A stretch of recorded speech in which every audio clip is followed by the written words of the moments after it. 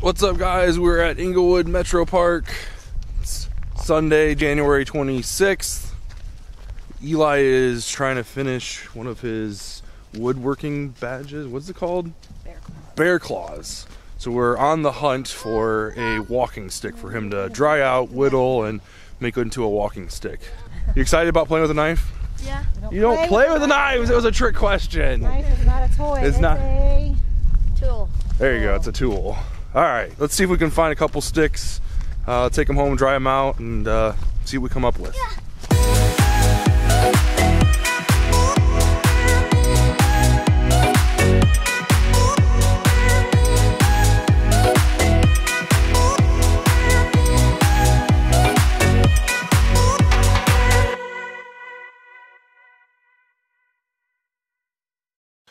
Alright guys, so there was actually a lot that happened over this past weekend that I didn't include in the last vlog, and after going back and watching it, I was like, wow, there's a lot more to tell. So I'll kind of bleed some of that over into this vlog as we talk about what we're doing this week and getting prepared for this week. But one of the things that we did, and you saw during the intro, was we went on a hike with the family. Eli needed to find a walking stick for his Boy Scout badge, so we just went to one of the local parks here in Inglewood. Amanda found a really nice one, so we brought it home. We found one for Sawyer even, brought that home. They're sitting in the front entry hall and drying out, so he's gonna basically whittle it down and things like that. I think we've got it's about this tall. But it's a nice thickness where he can actually whittle it down. We can probably chop about 3 feet off of it. It'll be like the perfect size for him. It's got a pretty good circumference, so we might be able to drill a couple holes through it and maybe put some like leather straps through it or whatever, and maybe, you know, paracord for the handle. But he was pretty excited. It was a pretty cold day, so we didn't stay out very long. But you know, so then we also had some friends over, played some board games. We let's see here. We played Dead of Winter, this is a fantastic game. I'm a huge board game fan. If you don't know, I mean, if you can see the background in most of the videos, like these are all, you know, most of our board games. So we might start seeing that bleed into this channel a little bit. But Dead of Winter is a really good game. It's a zombie survival game where it's cooperative, but also there's a competitive aspect to it as well. Kind of like a survive the scenarios type of thing. There's about 6 to 8 different scenarios that you can play in here. If you've got a group, this is a good one to pick up. So we also broke out this game called Villagers, and it's a card game, and basically it's a competitive card game where you are building a village of different type of people that have different occupations, and basically you have to, like, it's almost like a sequential thing where you have to have a certain villager to feed into another villager. Like a miner goes into a spelunker, which goes into a jewelry maker, and like you kind of have to make a sequence with them. And you can feed off of other people's villages, and it's a really cool kind of little card game. Takes a little bit getting used to. It's not as simple as most games where you can pick up and play. There's not a lot of actions, but like scoring and stuff like that can be kind of difficult to describe. You've got a group. Again, this plays 5 people, and the game, you know, 5 people games play really quick. So Amanda played a game with me when we first got it, and it turned out really well. It was, you know, about 45 minutes long, which is about that sweet spot for a game. There was a lot of interaction between the two of us. With 5 people, it was kind of like you stay in your own lane type of thing, where like you're really kind of not really. I think maybe like 2 or 3 of us built off someone else's village, but there really wasn't that much opportunity to do so. I don't know if we, you know, it was the first time we were playing with that many people, so we'll see. But still, really great game. And then last but not least, we opened up and played Planet Defenders. This is a cute little, I don't want to say a kid's game, but it's for ages 10 and over, so if you've got, like, Eli's 9, he could probably play this when he was probably 7, so I'd recommend like 7 7 would probably be just right. 8 would be perfect. 9, 10 to keep their attention. It's interesting because all the players control these 3 robots, and you're defending, planet Earth, and you're trying to collect these derelict robots that have been kind of off on their own or whatever. And you got to collect different types of battery and power cells and things like that to kind of collect them or whatever. And it's pretty cool. It's a cute little game, and like I said, I probably wouldn't break this out, with an all adult table. But if you've got like a 9 or 10-year-old, Planet Defenders, great game. I put together Eli's wireless card in his computer, which doesn't sound like a lot, but when you've got a kid breathing down your neck, like, hey, when's my computer going to be upgraded? When's my computer going to be upgraded? You're just like, okay, let's get to it. Today's the day.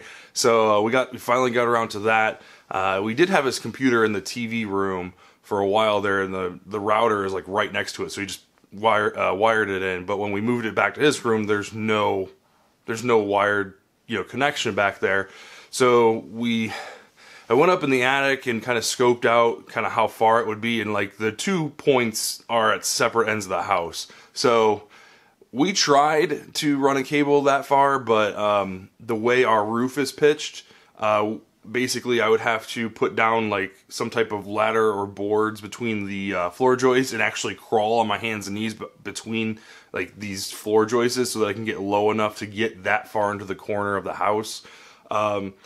So after making 2 or 3 attempts, I'm like, you know what? Let's just pick up a $30 wireless card. It might work, it might not work because of how many. I think it goes through like 6 walls to get to the router. So this little thing, this Asus fast card, is actually doing pretty good. We were streaming some Netflix on it. He was playing some games on it. It says it's okay for streaming or playing multiplayer games, which I know are very like connection intensive.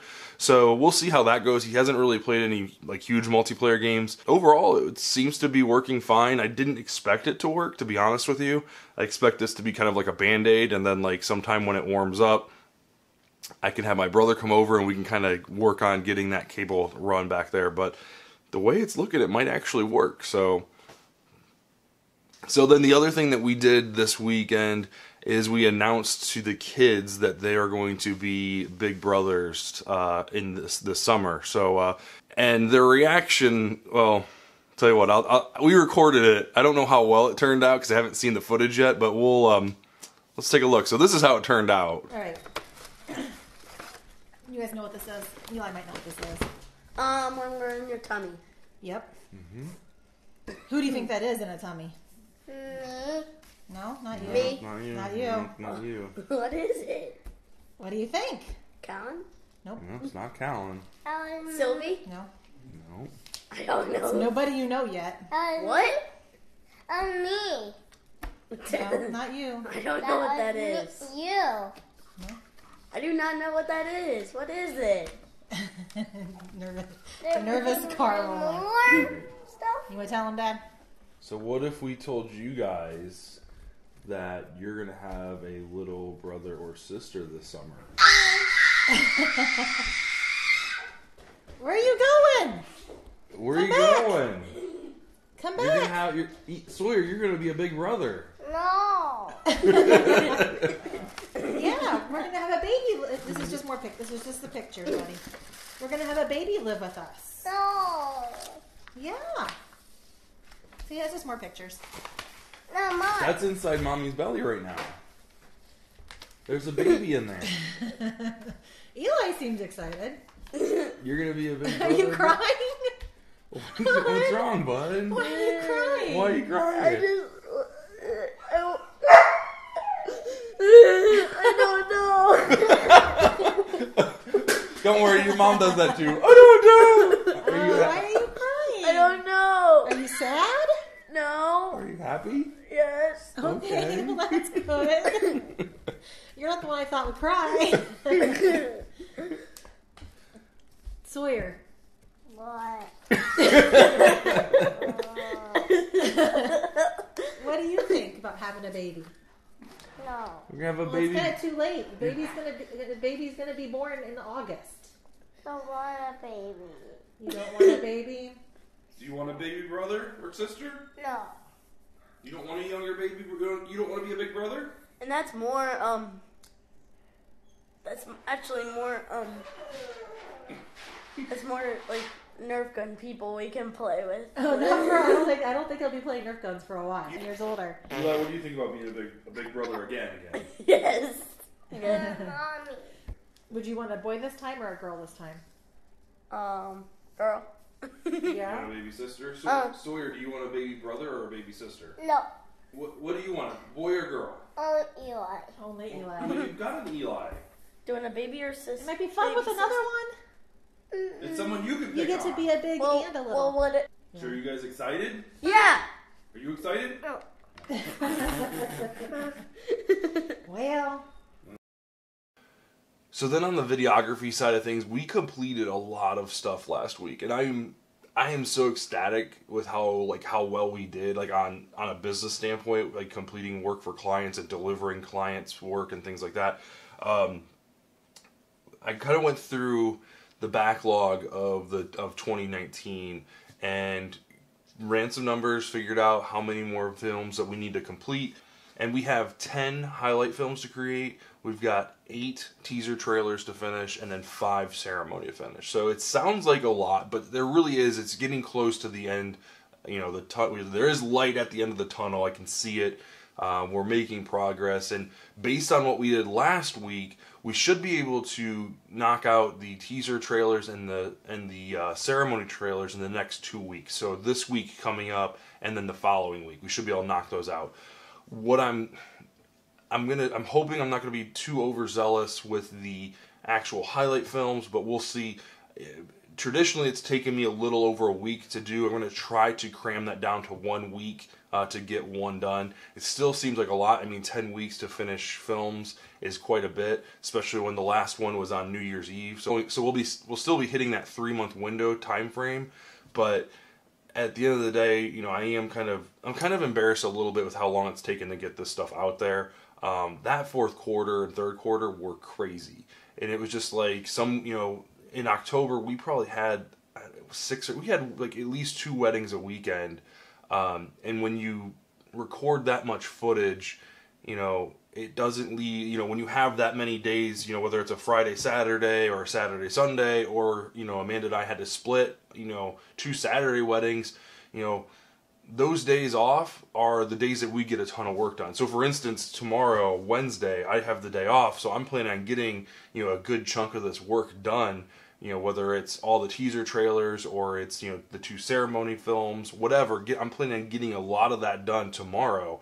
And when you don't have those days off, like when you work a 40-hour work week, Monday through Friday, and Saturday you got to shoot a wedding, and Sunday you have to shoot a wedding, and then you go back to work on Monday, like there's not a lot of time in there. And when you couple that with, you know, getting hit every weekend for like, you know, 6 to 7 weeks in a row, like things kind of start to back up, and it's just like getting the footage off the camera, you know, is then your top priority. So, like I said, there is light at the end of the tunnel. I'm really excited with what we accomplished this past week. It kind of gives me a ray of hope that we can continue and kind of push through. And I'm hoping with what we talked about in this previous video, rethinking highlight films, I might be able to get that edit time down to like 4 days. And maybe it's not going to take, you know, 10 weeks to finish. Maybe we can finish in like 8 or 7.5 or something like that. But right now I'm kind of thinking 1 week per video just to kind of give me a little bit of wiggle room. But believe me, I'm going to really push to get that edit time down. Oh, so I don't even think I mentioned what my goal is. So my goal for this week is to complete 3 teaser trailers and 2 ceremonies. So if I can complete those 5 videos, I'll call it a win. So I only have one other goal this week, since we're focusing pretty much on the client and getting, you know, kind of having a repeat of last week, is I want to, like I said, spend as much time on the client work as possible. We still need to push forward with videos on this actual channel. Now, we have a video coming out and already scheduled for Thursday, which is fantastic, but I want to keep ahead of that release schedule and make sure that I really have the edited video completed for the following week before the end of this week. So my number 2 goal for this week is going to be film, edit, and schedule the release for next week's video. It's going to be an office tour of, you know, what we've got going on here. It's not much to look at yet, but this is kind of like the starting point of like the transformation of this space. So I feel like this is a good spot to kind of start documenting what we've accomplished so far, but to kind of document where it's going to go, you know, over the course of the next 12 to 24 months. So I'm really excited to bring that to you guys. Like I said, it's not much to look at, but when you have like this vision in your head of what's going where, and this is going to go over here, and like this is going to change, and all that stuff, and kind of give you an idea of what we're looking to do and how, you know, the systems that we're going to be putting in place to better, you know, organize and then also have like multi-purpose areas and just things like that. You know, not having one space for one thing, but having a space that accommodates 2 or 3 things, right? So, you know, this is a relatively large area, but we still want to make sure that we're utilizing every inch of it, you know, wisely. So that's the last goal of the week, is to film and edit and schedule the release for next Thursday's videos. Alright guys, so that was today's vlog. I really do appreciate you guys hanging out. If you made it to the very end, I really appreciate you. Make sure you leave a like, comment, and if you want to see more content like this, consider subscribing. We really do appreciate it, and we'll see you guys in the next video.